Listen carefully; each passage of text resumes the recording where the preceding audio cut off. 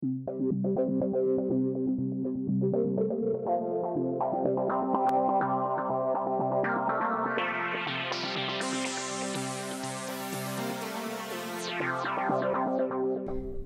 Carleton University's Immersive Media Studio in Ottawa, Stephen Fye and his team of graduate students use laser scanners to create three-dimensional models and simulations.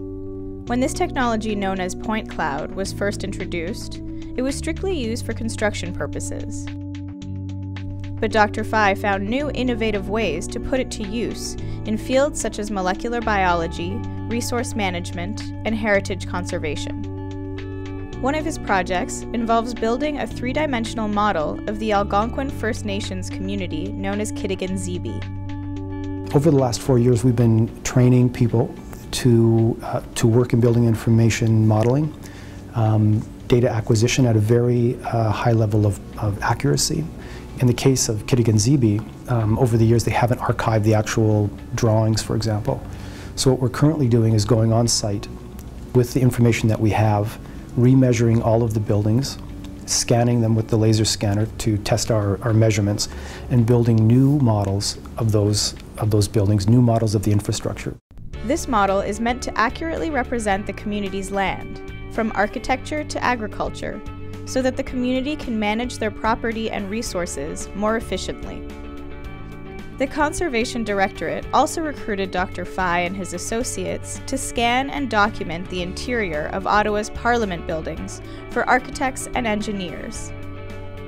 Dr. Fye and his team use a similar approach to help restore a casbah in Morocco. Dr. Mario Santana Quintero and his students use photogrammetry to survey and reproduce a model of the fortress to help conservation specialists with its restoration. On the other side of the lab, graduate students Nico and Martin use point cloud technology and the same animation software they use in the movies to create a three-dimensional model of a cell membrane.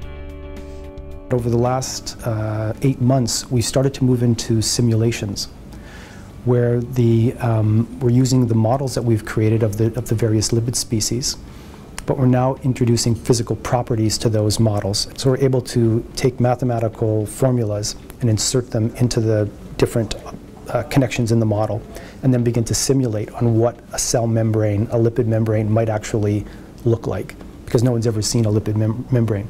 So another interesting challenge: how do you represent something no one has ever seen? This lipid membrane simulation will redefine the way people think about a cell's structure.